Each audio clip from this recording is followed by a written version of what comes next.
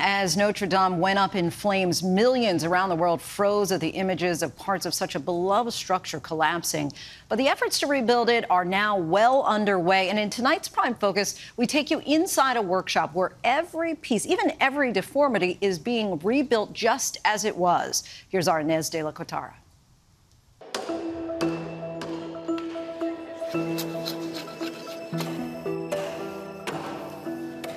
It's almost like going back in time. This is showing us the whole assembly of the truss as it will be once it's finished. At this workshop in Normandy, France, nearly 24 carpenters are hard at work, chiseling and hammering away, working to rebuild one of the world's most famous cathedrals, Notre Dame. No power saws, no drills. Almost everything is being done by hand.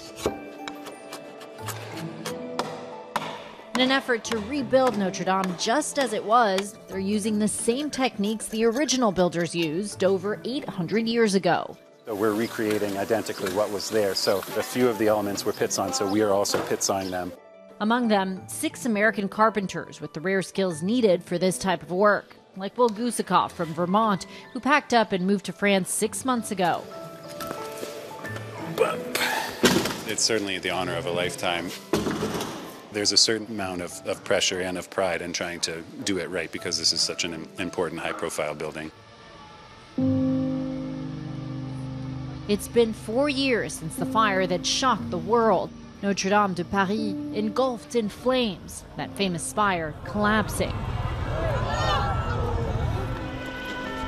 Firefighters battled the blaze for 9 hours. It's now believed to have been started either by a short circuit or a cigarette, many fearing the cathedral would not stand.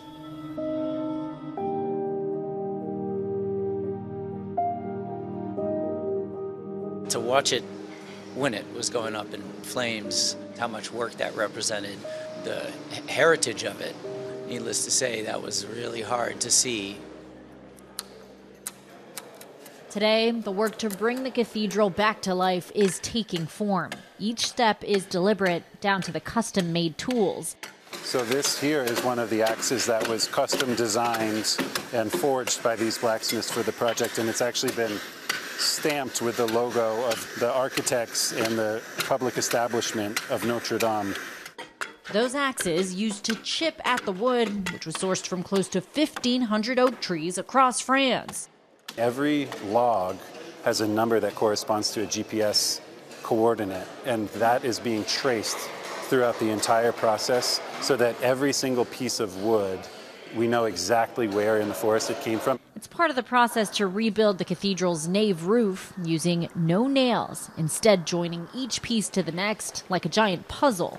No significant French building had ever been restored this way before, using hand hewing with axes, and we're really creating a replica down to each particular timber, each particular beam. Everyone is slightly different. We're recreating deformations. It's technically an extremely complex work that we're carrying out. Complex, but fulfilling. We were there as parts of the nave were hoisted up by a human chain on either side.